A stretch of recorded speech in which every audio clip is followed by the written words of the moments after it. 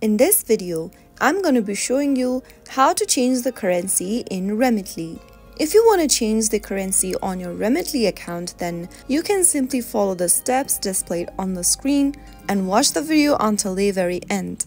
So the first thing to do is to tap Open Remitly application on your app drawer. Make sure that you're signed into your account. If you haven't started a transfer yet, you will need to begin by selecting the country where you want to send the money. Tap on the flag icon appearing at the top of the screen. You will be able to see a little pencil icon right under it.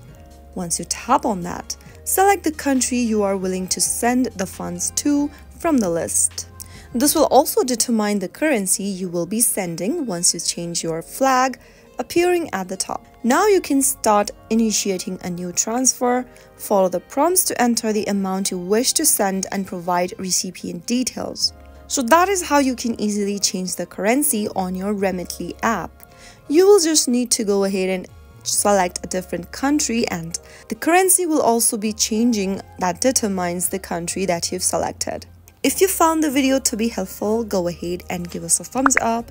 Don't forget to subscribe to the channel by hitting the subscribe button. Also, press on the notification bell so that you'll never miss another upcoming upload from us. I will be back again in the next video. Thanks for watching.